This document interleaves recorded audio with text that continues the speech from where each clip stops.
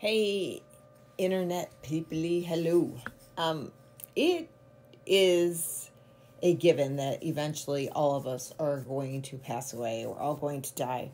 And as a realtor, something I have been seeing here with my real estate business is that I'm having quite a few people with estates or parents who are having to move out of their house into care, parents who've died, and they have to clear out everything in the house in order for us to even try to evaluate what needs to be done to sell the house.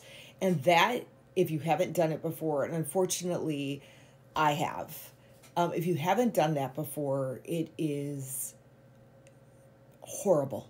There's no other word to describe it. It's time consuming, it's horrible, it's emotional. It's hard to make good decisions about what's best for the estate of your family if you are so overwhelmed and bogged down by stuff that you can't make those decisions effectively, right?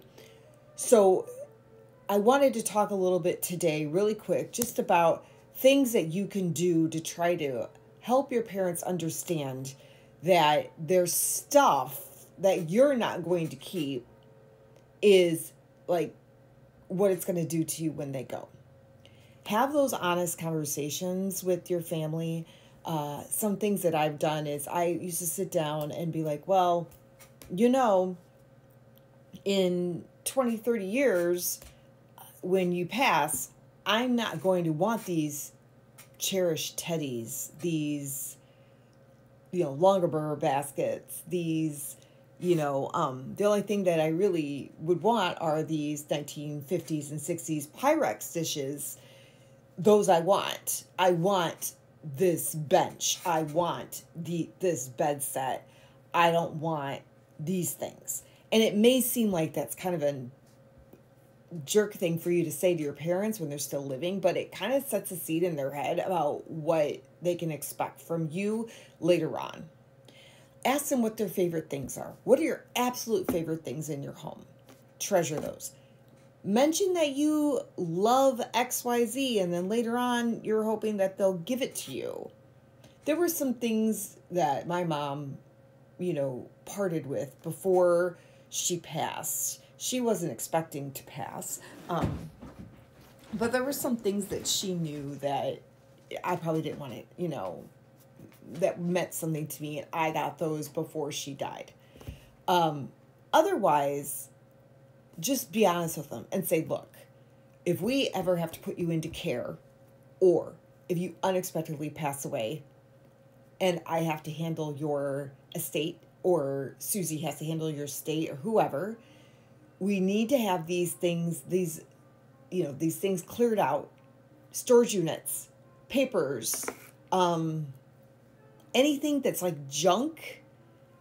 Encourage them to throw it away. Like, so my parents were Depression era parents. They grew up with the Depression, so they saved papers, books. I've got a billion things I'm still going through. All their photos were thrown into boxes. Spend a weekend, take the photos and throw them into like photo albums or scrapbooks, and write little notes about who people are.